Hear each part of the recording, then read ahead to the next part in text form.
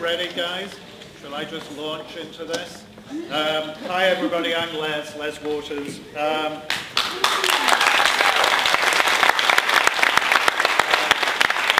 Thank you. Actually, I'm going to sit down here.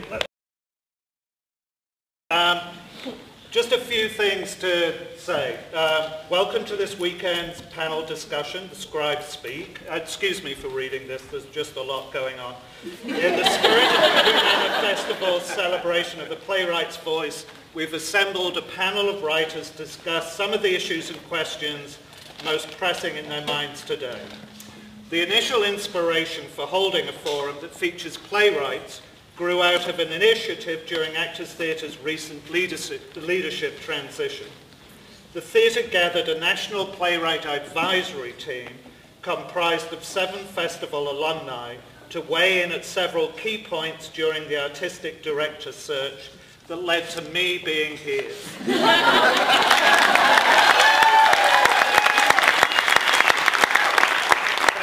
They were invited to participate in the interview process and also to engage in candid conversation about the festival and the field with our artistic staff. Hearing their thoughts was incredibly valuable, well, it was to me, and we wanted to open that door a little wider and keep listening to playwrights in a different, even larger context. Though today's conversation takes us in another direction, several of today's panelists have served as our advisor, and we thank all of these wonderful writers for lending their voices to this panel. We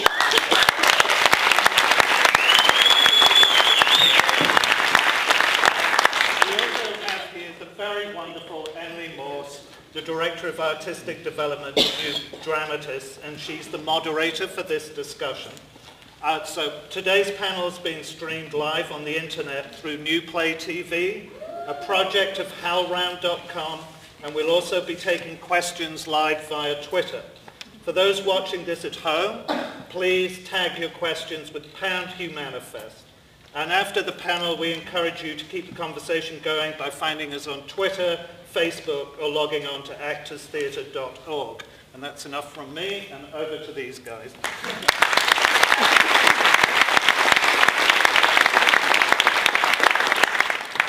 To try to do this without a mic, if that's okay, or maybe if this is enough. Can you guys hear me?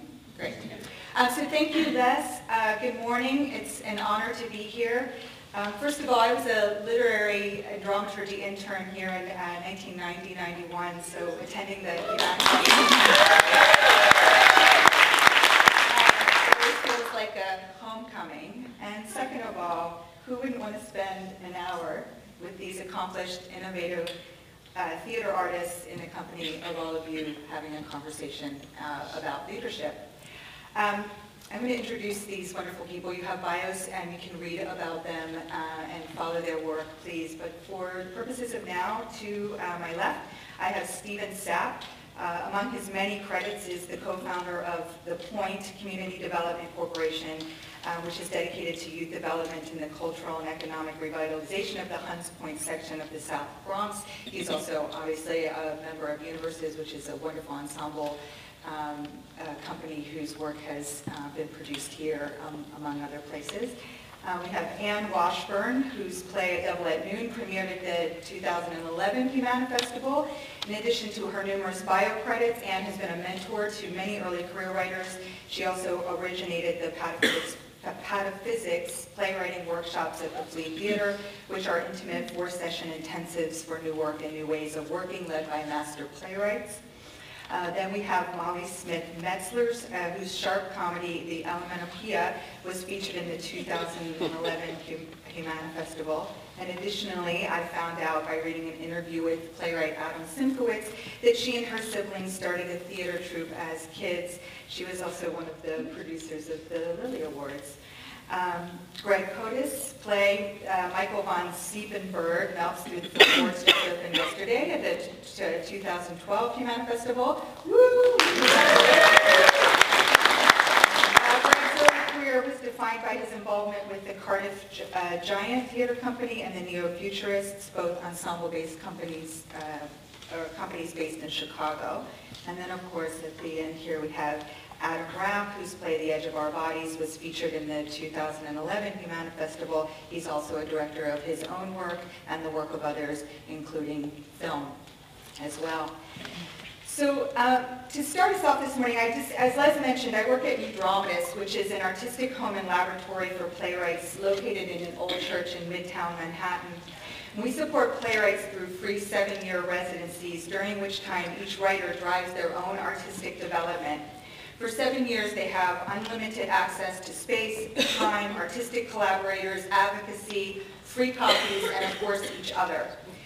We refer to them as the artistic directors of their residencies, and because of the variety of artistic and career goals, working style, personalities, curiosities, that means the organization is supporting about 50 different artistic directions, because that's about how many resident playwrights we have at any given time. We also foster peer and community involvement, as that's one of the founding principles of New Dramatists, that playwrights are each other's greatest resource. Unfortunately, the organization is nimble enough to be responsive to the individual as well as the collective needs of our playwrights. And in fact, the playwrights are in many respects the policymakers of the organization itself. We have a writers' executive committee to whom we take organizational matters for their input and often decision-making. And 4 members of the writers' exec also sit on our board of directors and act as liaisons between the board and the artistic community. A topic that has been brewing at New Dramatists of late is playwright leadership. And what does it mean to be a leader? Not only of their own work and development, but a field leader as well. And as itinerant artists, playwrights have unique perspectives on the field. They've worked in and experienced their work in a variety of venues in front of diverse audiences across the country. And that's why it's so cool that the playwrights were part of the search committee for the new ATL artistic director, right? I mean, they know a thing or two. Based on their own experiences. They're also creators of worlds, so taking that creative impulse and tapping their wisdom, I've asked them to apply it to the field and imagine their dream theaters. What would their theater look like if they could build or run one? What is their vision for theater, programming, space, community, audience? So they're going to talk about that. And then we'll have to take questions from you. Yeah, Stephen. I have one of the mics. Oh, here. They're rock stars. Hi. It's one of these, you never want to go first, but I am first. You know, I feel like I've created my own dream theater. In 1993, 94, myself and 3 friends of mine, we were working in social service, teaching reading and writing to the community in the South Bronx. And we used to walk by this abandoned building every day, and it was an abandoned bagel factory. When I mean literally, when we went in the building, they were old, fossilized bagels. But we decided that it would be great if we had, because there were no theaters in the South Bronx, or in the Bronx really at all. So we decided to take over the building. We went to the landlord and we said, look, you're paying property tax on a building that you're not even using. So he said, well, you guys can come in and renovate if you want. So he gave us a year to renovate the space and have stuff going and raise money. And if we didn't, then he would take the building back, and whatever we did, we would just basically lose. And we said yes.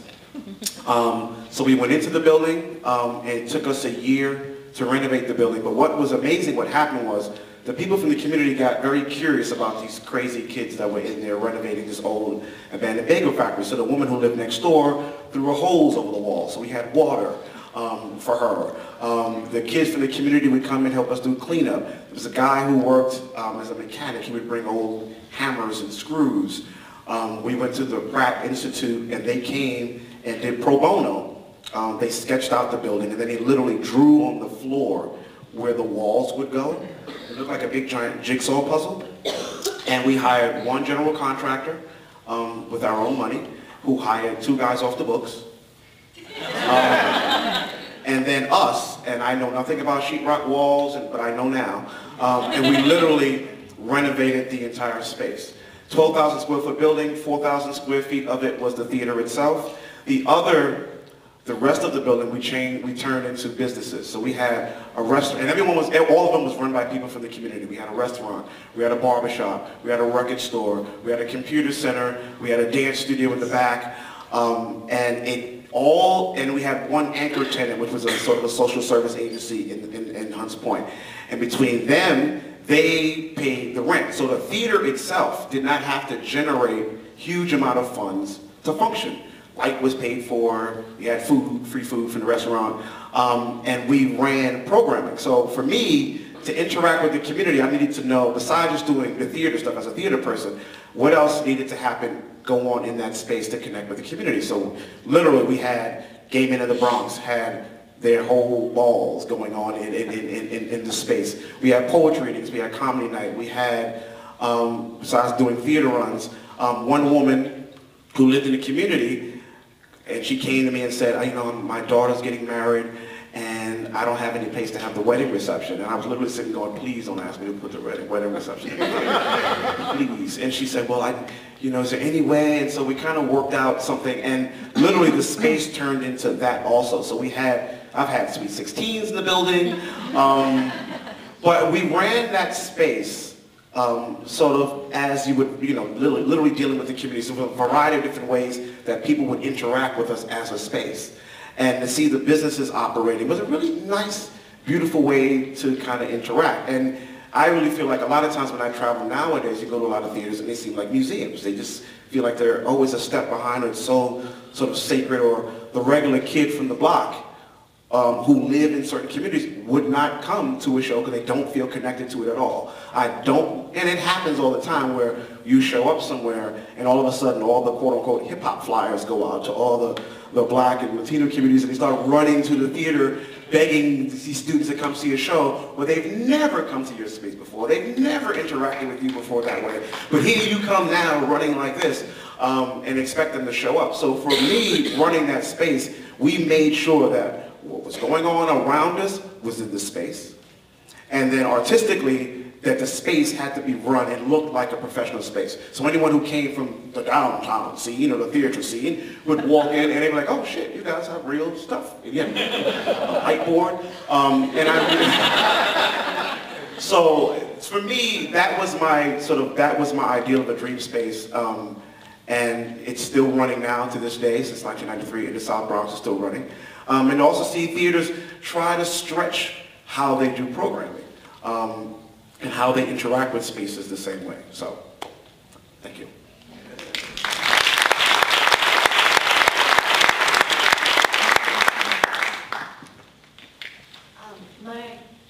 My idea is, it's my lottery money idea, which I was going to try to modify for this. I wanted to come up with something a little less particular, but I found that I kept thinking obsessively about black boxes and second spaces, and so take it in sort of that, like, it's a secret dinner theater. And I'm not going to talk about the dinner part of it because that's sort of complex, but it's basically an intimate space, no more than 150, maybe 99. The whole thing of it really is to get an audience that is as alert and active and interested and engaged and engageable as possible, sort of a way to create the ideal audience which every playwright needs to bounce their play against. So the theater is by invite only. You can apply to come be a subscriber.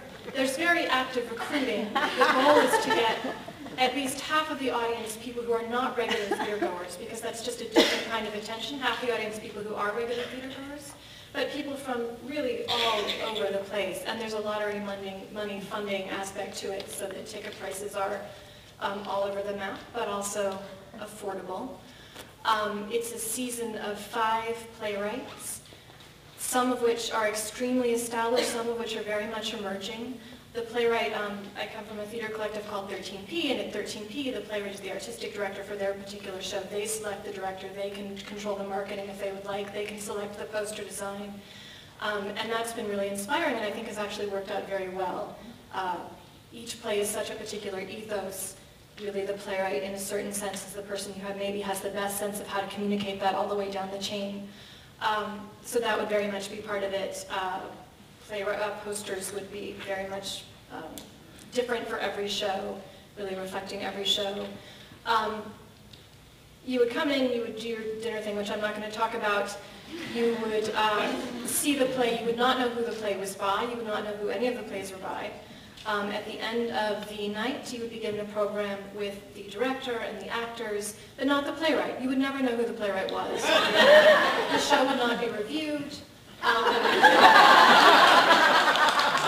would be a way for simultaneous obviously, for emerging writers to get a really good production without the pressure of critical response. It would also be a way for super established writers to, test a show out without that kind of, something that maybe is not what they normally do, or just a way for them to see it, and then they can go up later on. So if you're an audience for this theater, you might recognize later on and find out at that point who shows were by, or you might never know. It also means the audience has to bring a kind of attention to it, knowing that this could be, a play by anyone. It could be a play by someone super famous, it might be a play by someone super new. You just have to really pay that kind of attention to it. So that's, I think, the basic, just they're nitty details.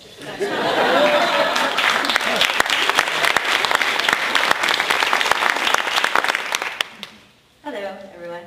Hello. So my lottery theater, I think if I won the lottery, I'd give it to Ann Washburn.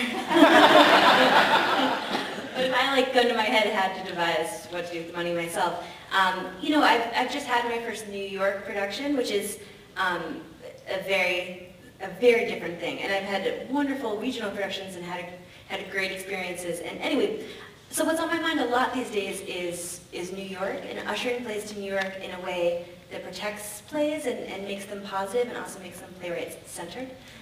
And so in that vein, I think what I would do with the money is start a regional theater that has a deep, wonderful relationship with the New York theater, and that they would work together in partnership.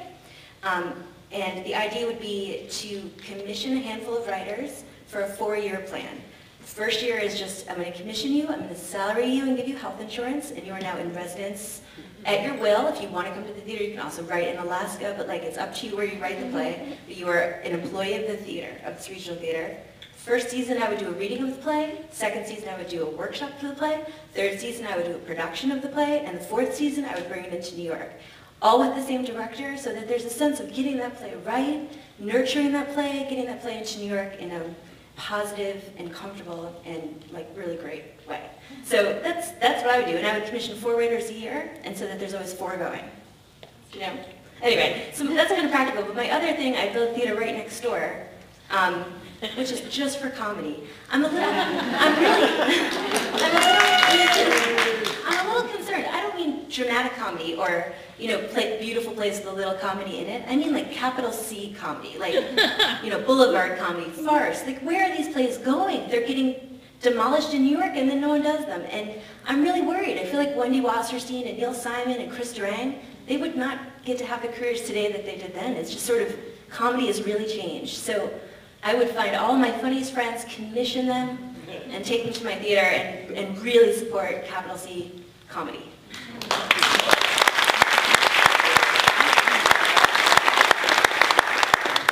Hi, hello.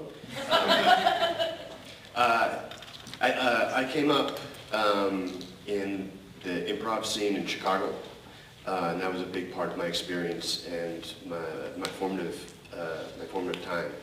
And there's things that happen in the improv comedy world. In particular, I think of the Annoyance Theater in Chicago, if you know that company. Second City is the most famous established institutional improv-based theater.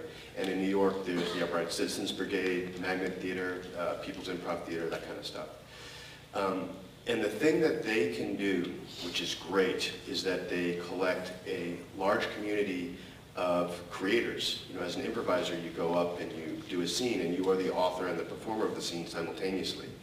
And they have shows going constantly. They have what you could call original theater pieces at every hour of the day sometimes, into the late evening. And the heart of each of those theaters is the community that is sort of collected around them, starting with what might be a main stage ensemble, and then other sort of, I think I forget what's called Second City, but they have a second stage.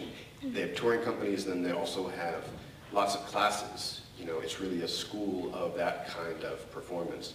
So what I think would be great, and I don't even know if it's possible or not, but if it's somehow possible to marry that kind of energy and that kind of inclusive, I don't want to say disposable, but just sort of careless, reckless sort of creation of new work together with some of the production values and broader aesthetic of the theater world, I guess legit theater world, that could be great. Where you have classes going on all the time, people learning, playwrights of every level, writing and creating scripts, and that you have runs of plays for whatever, short periods of time, long periods of time, doesn't matter. So anyway, if the logistics are complicated, but the culture of the improv world, I think, has something to teach the culture of the theater world in terms of just the rawness of it, which can be really fantastic and really great. And then to be specific, I think my theater would be on 4th Street in Lower Manhattan, because I love that street. Well, between 2nd and 3rd, where the workshop is, and I did a play at the New York Fringe Festival this summer, and we were on that street. And the great thing is you go, you see a play, you walk out on the street, and there are audiences spilling out from all the other plays that are happening simultaneously. So that commingling of all the different audiences on that particular street in New York is really exciting to me. Or if there are other streets like it, then I would like to be on that kind of street.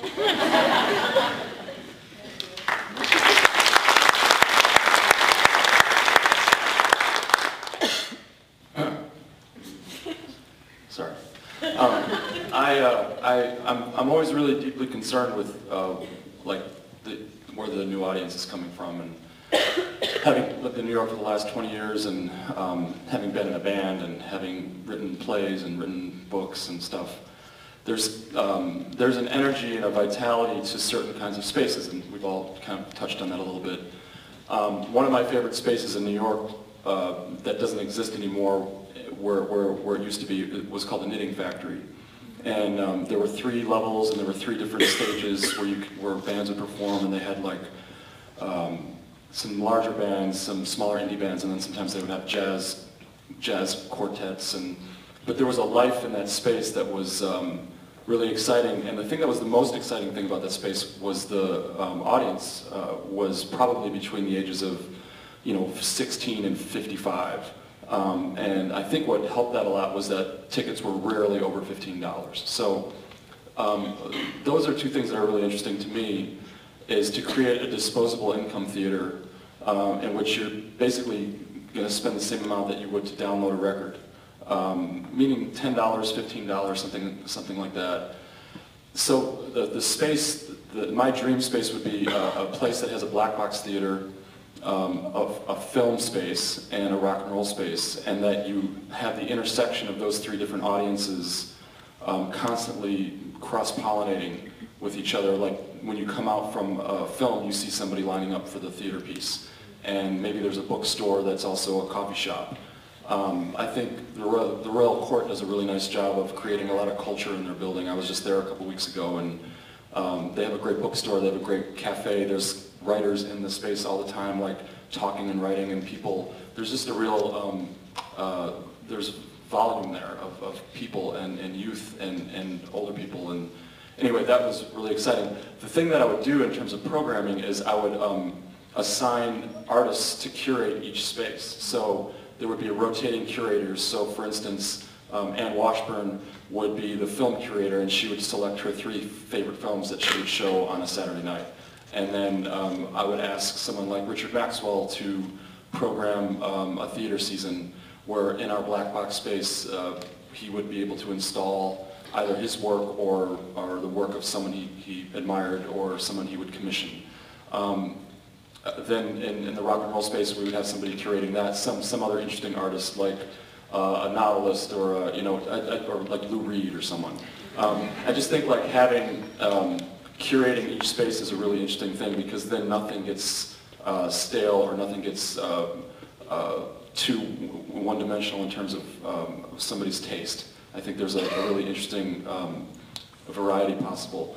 In the theater space, what I would do is I would want to have enough money where I could actually pay for a resident company, and so actors would get paid $50,000 and they would get benefits, and they would be devoting themselves to at least 3 weeks of a development piece and 10 weeks of a run. So they could go off and do TV and film and do other things, but they would have to give us 10 weeks of a run and 3 weeks of development.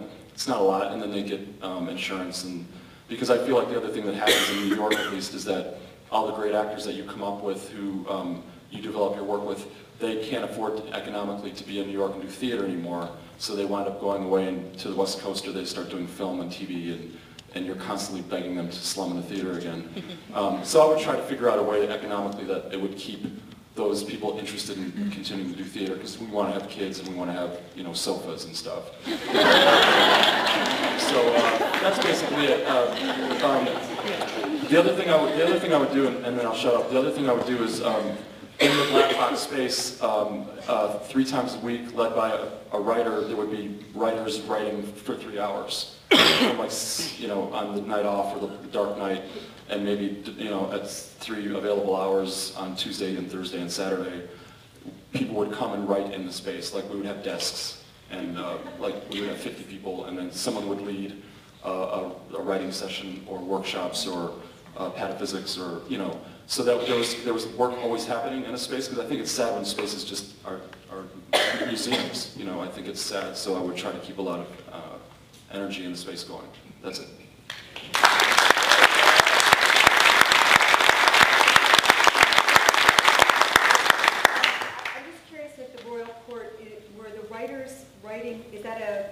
Are there places set up, or does that happen spontaneously because they all go? Well, when I was there, they were doing a 100-word play festival, and there were like, I was like talking to the literary manager, and 3 or 4 tables kind of sectioned off.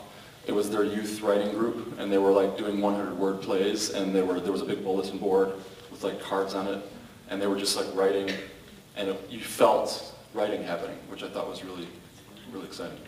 I mean, it's interesting because at New Dramatists, that's always been a dream, was to get more writers writing in the building, and it was simply reconfiguring. I mean, in addition to Wi-Fi, it was reconfiguring the library with different kinds of desktops that are movable within the kind of living room furniture we have, reconfiguring our what was a classroom space that was once a sort of long, very ornate table. We created more modular furniture, and we have people writing in the building all the time, and often writers within given certain rooms together because they just want to write in the company of each other. So I think that seems like a great achievable idea for the spaces that we already operate. Thank you very much. This is wonderful to hear from all of you. I'm curious to know, in addition to the curatorial model, would that change annually, or how would that? Yeah, I would assign curators, and then I would hand off. I would start the whole thing and start the building, and then I would pick the first 3 curators for the first season, and then I would step down as the overall curator, and I would just help be an administrator, and then that would rotate. I just think rotating is good. Thank you. In addition to that, I'm curious to hear, because I think that's a question too, and you've certainly been on the decision side of things, like how would you program, how would you choose the writers for your non-dinner theater? How would that work? And I would hear from others as well, the programming aspect of it. I really like this idea of rotating. I mean, I have a little list in my head of plays that I think are fabulous and haven't been done, or people I think are fabulous and would love to see up. Do you want to say some of them? Oh, I would, no, because I would end up leaving someone off, and then I would feel tragic about it. So there are a lot of really strong, and some of them are people who are done, and it would just be great to give them a chance to do it in that sort of way and with that audience, and some of them are people who haven't been done yet and are fabulous, and all of that. So no, I have a list that I would go through, but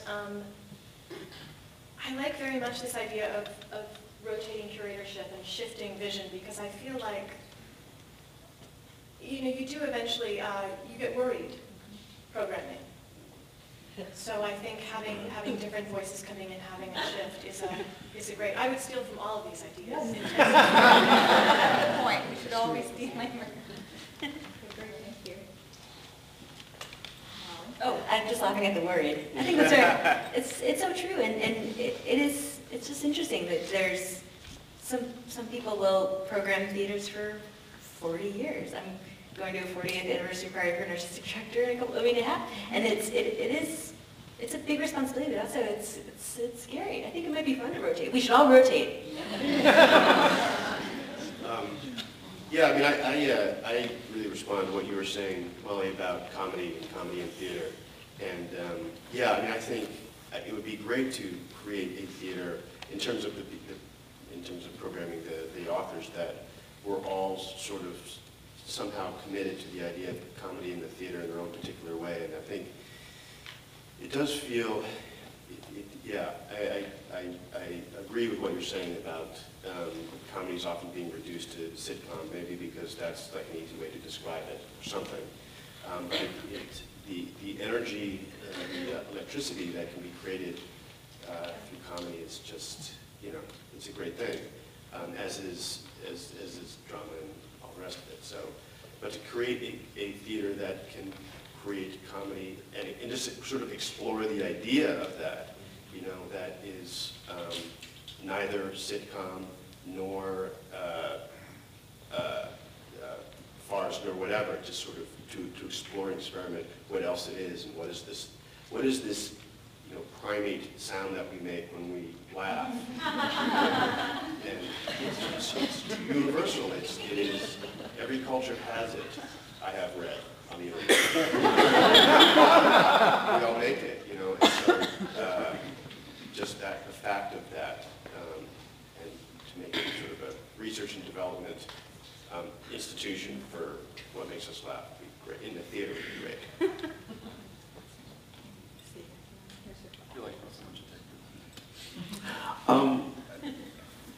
How do you find artists? I think, one, it can't be in the traditional way that playwrights and artists get quote-unquote discovered or work. You have to go out and see stuff and bring people who haven't necessarily arrived, or like I said, in the traditional, they won't get here. They haven't figured out how to get to a new dramatist or a Humana Festival. They haven't figured that out. So are you that place that can help them get themselves launched? Do you sit and have discussion when we go out and we do workshops, and they usually bring you in to do, you know, you do your writing or show people how to do theater.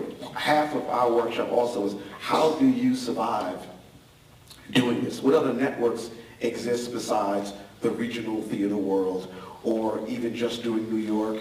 Are there performance spaces? Are there colleges? NPN, the National Performance Network, has a network of places you can travel. The network of ensemble theater for ensemble theaters. Are you empowering artists that way to be able to not necessarily need the traditional way of working and to survive and be an artist nowadays, because it's hard. You cannot just rely, if you get produced one year and you feel very happy and very full of yourself, we all know next year you may not get produced. So how are you, or if you happen to do a show that gets a bad review and, you know, is your career over? Or are you finding other ways to continue to work that when the quote-unquote bigger theaters find you, you already have figured out what your aesthetic is, how you work, who you want to work with, and how to be able to function and move around the country as an artist, and be able to teach and train how that works. Besides just the usual, this is how you write a play, this is how a theater ensemble works. As we all know, there's much more that goes to that, with an agent and without an agent. How do you have a career and be able to function and move around without having that type of access? I have a question to ask the panel on behalf of Todd London, who's the artistic director at New Dramatists, and my colleague. He wrote, because we've been having this conversation, so he texted me, I think it was 5 texts, the question, where he says, so I'm posing this to you, historically playwrights have led theaters and the art. Currently, TV entrusts huge budget shows to the leadership of writers, yet theaters do not perceive playwrights as serious choices to run them. They do not perceive them as leaders of people, as directors are, or as fundraisers, as producers are. They ask about your writing and your solitude and how can you focus on the work of others. Even playwright artistic directors tend to be directors also. How do you address that? And what can you as playwrights do together to change these perceptions? And then to the fields, how can the field work with the managers and boards who make these decisions to open up the thinking about who can hold a leadership position in an organization or an institution?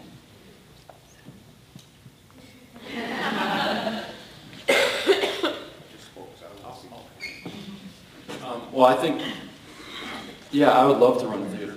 And I would, one thing that I think that we're really good at is reading plays. And we know the mechanics of plays. We know how to interact with audiences. Whether we direct or don't direct, we understand the culture of the theater. It's astonishing to me. I know that Richard Nelson, when I worked with him, I taught at Yale for a year, and he was the chair, and he talked a lot about this very subject. And he thought, you know, part of it was he was talking about being employed by a theater beyond just being a writer for hire coming in to do your play, to actually have benefits. He talks a lot about comparing the salaries, you know, from the artistic director. If you really compared it to the playwright who comes in to do one show for a season, it's pretty remarkable what the difference is in terms of percentage of income and benefits and all this other stuff. But he was also talking about leadership in theater, and I love the way he talked about, you know, writers should be running theaters. And not just, like, I know Richard Maxwell pretty well, and he runs the New York City Players, and, you know, it can come off like a vanity thing, but he does a lot of community outreach. He produces his work, but he also produces other people's work now. He goes into prisons, he goes to McDonald's, and he finds people who are interested in making theater. You know, he does really interesting things with the community.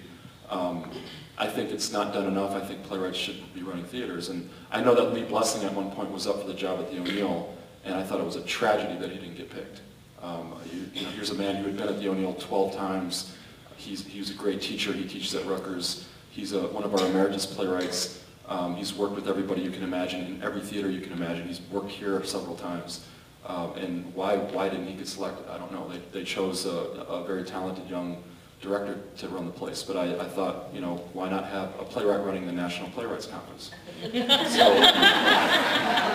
yeah, I think it's really important. I think people should start stepping up, and I wish that someone would give me a chance.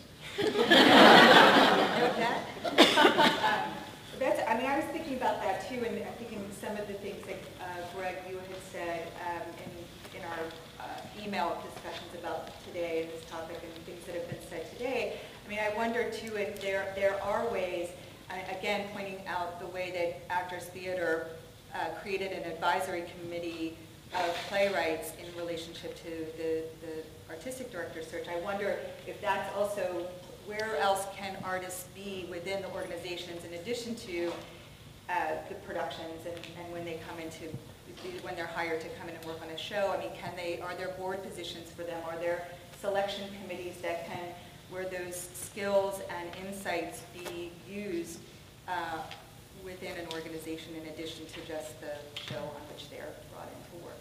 So other thoughts about that? And, I mean, and too, there's 13P as a model. Sure. I mean, I myself am not a good leader. I don't want to be running an organization, but I'm a very good structurer. But I know many playwrights who are, you know, very good, strong leaders. I think a lot about Shakespeare, writing for a theater in which he had a financial stake. So I think some playwrights totally ready and able and willing to lead. Other playwrights may be involved in structuring and in a kind of a shareholder situation. I think is also a really positive way of involvement. That's great. And also, I mean, I think for me starting out in storefront theater in Chicago, the distinction between a writer and a performer and a director was really blurry. You know, people were neither one nor the other and all together. And I don't think it was maybe a product of where we were coming from, but it didn't occur to us to make that distinction. And you would have, you know, it could be problematic because you'd be in rehearsal and an actor would stop the rehearsal and start to give notes and whatever. So, that was our culture. But yeah, I think part of my experience having the opportunity to work in professional theaters or theaters that are better funded or institutional theaters is that there is a real importance in making those distinctions that I didn't occur to me should be made earlier. And so I think, you know, it's like that spectrum thing, like everybody's not entirely gay or straight kind of thing. It's sort of, there's a lot of gray area in between, I've heard. So, you know, either totally male or totally female, that kind of thing. So, I mean, I think directors, there is something in the wiring of good directors where they are natural leaders. And there is, and among their other qualities, where it is easy for them to move from one department to the other in terms of just a big production. And there is something about playwrights that is, you have to be able, you don't have to, but you find yourself in a room alone with your own thoughts for hours on end, and you have to be able to sort of do that, which is a little hard. So I think there is something to the difference between the pure playwright and the pure director, but I think we're all sort of in between. Directors write their own stuff, playwrights direct their own stuff, and so maybe the label is a little bit of a barrier sometimes. So. I think because I ran a space really early in my career before my company even was developed. Because of running the space early, when we left our space and I really just focused my attention on the company, when I started to deal with other theaters and agents and artistic directors, I was able to have a conversation with them in a way that a lot of them weren't expecting to have.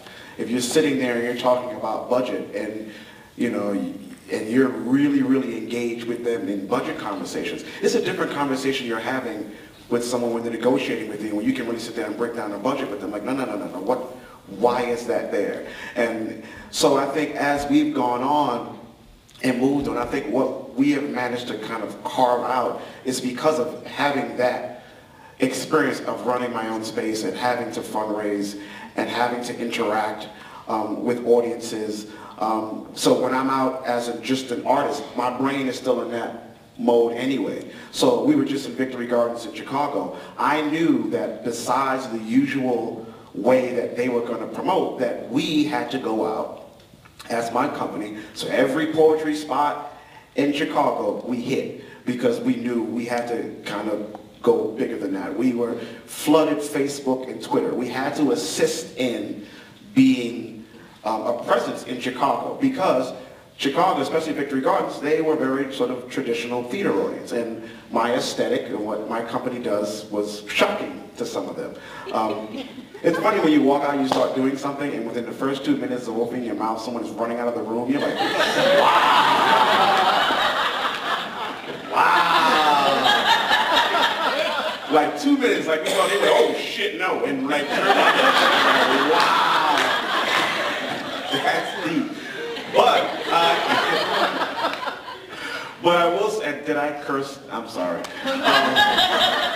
But I will say, because we were out and about in a variety of different ways, there was a whole crop of people that came from the Green Mill to see the show that would not have come to see the show at all. There's a couple of hip-hop radio stations we hit late at night, 2 o'clock in the morning. We hit it just to kind of do it. That came to see the show. So when we're standing on stage and we're looking at the audience, it's an interesting, diverse group of people. And that's how I feel theater should be. So you got half the room that's laughing at something, and the other half is looking on, why are they laughing? And then you have the other half that's looking and they're going, why are they laughing?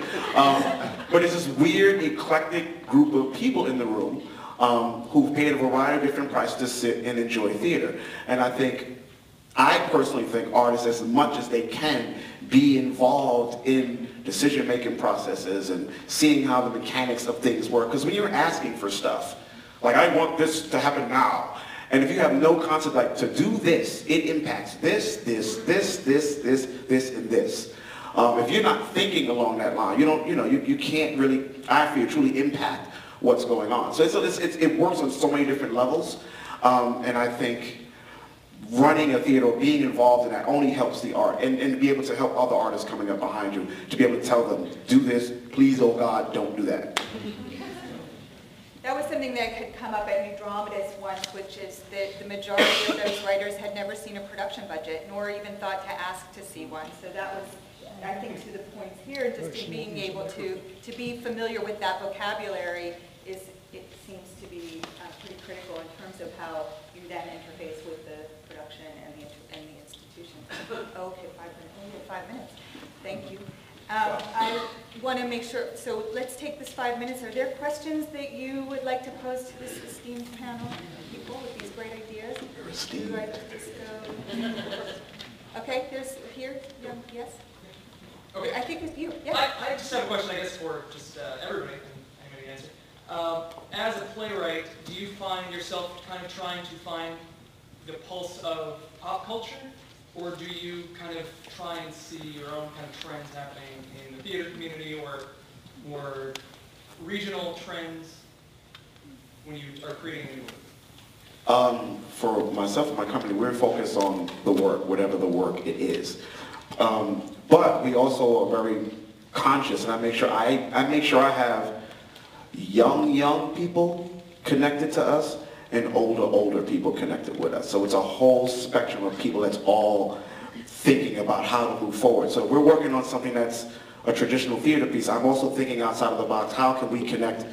Like, you know, I keep saying Facebook and Twitter, but it's like Facebook and Twitter. What other ways can we impact in the way that younger people are receiving information and how they're responding to things? But I also make sure I got my older heads there who, like, from a traditional standpoint, like, we need to do this, we need to do this, we need to do this. And so it's a whole team put together. You need to be aware of, you know, pop culture. It's there. You can't just act like it doesn't exist. And I think a lot of the problems with theater is we kind of ignored it, or where you can see people trying to play catch up. And you're sitting there, you know, I can't tell you how many times I've gone to a theater where the theater itself has 100 people in the room, and then right next door is a space, kind of a multi-space like you're talking about, and there's 400 people floating around. And the theater is sitting on, how the hell did that happen? And have no idea how to get that people who are in that space in their theater. So I think you have to think on all those levels to move forward. Do you mean in terms of when you're writing the play, are you gauging? Yeah, just kind of, are you kind of, I guess, gathering ideas or trying to connect on a certain pop culture level, or are you trying to more? I guess it really depends with the work, true, but... I feel like the part of your brain that writes is not, in terms of the part of your brain that produces can, you know, that thinks about what to do with this play that you've written can try to connect in those ways. I feel like the part, you know, if you're connected with pop culture as an individual, you may write a work which turns out to be connected, or you may not. I feel like actively thinking about, oh, theaters are doing this kind of play, or there seems to be this kind of thing, and then trying to write a play to that would be pretty deadening. I'm going to take a question up here, gentleman with the hat. Thanks. So I just perceive in this country a kind of lockdown on public space. You have to get a permit to have a birthday party in Central Park now, for example, if you have more than 20 people. And a lot of, especially I live in the South now, and it's crazy to try to do theater outside or in like public assembly form. And I heard in Everybody's Ideal Theater kind of like more about controlling an indoor space, kind of getting your space and controlling it, kind of privatizing it. I'm just wondering if you have any experience in sort of making public spaces accessible, bringing theater out rather than getting people to come in. I have absolutely no experience. I mean, it can be great. There's a company in New York called Downtown Art, and they do site-specific stuff. They did a show, I think it was called the Waist Makers Opera, that began at the site of the Triangle Shirtwaist Factory. And that building still exists, very close to Washington Square. So, yeah, I mean, that's a great idea to think of public spaces as being an additional stage for the company that you have. You know, it's hard, though, to do something outside. It can go south. It's very hard to do it, but it can be thrilling when it's good. I think if you're collaborating with people who also do outdoor things, like a lot of community centers and artists, not artist groups, but community centers, things like that, use outdoor space to have things for kids and things like that. And we managed to collaborate with some politicians in the neighborhood who are progressive, and they have things set up, and they can give you quicker and easier access to going out to a storefront and being able to have access to do things like that. I think if you include them in what's going on, you have easier access as opposed to just trying to run up there and just kind of plant your flag and get arrested. Been there too. One more question? Go ahead, gentleman in the back there. All of you spoke really modestly about the space, the idea of dream theater. Do you think that because it's easier to connect with the audience in the smaller space and it a main stage, larger theater like that, or why do you guys think you imagine your dream theater as a small black box in the space? I just like it when the audience is really close, because the illusion of presentation is lesser. If it's really happening right there, and it's really happening, then maybe you'll have to rush the stage to make it stop. You know what I mean? So that's why I like small spaces. I started to work in bigger spaces, and it's really cool. It's really awesome, and you make more money. But I think there's magic in the small black box. Yeah, what he said. Any quick thoughts? Okay, so we're going to wrap it up. I just want to thank all of you for being here, being attentive to and part of this conversation, and all of those guys too. I want to thank Amy Wegener, Sarah Lenny, Meg Pfister, Emily Ruddick, and the rest of the ATL team for putting this together. And I want to thank this amazing group of people for their ideas.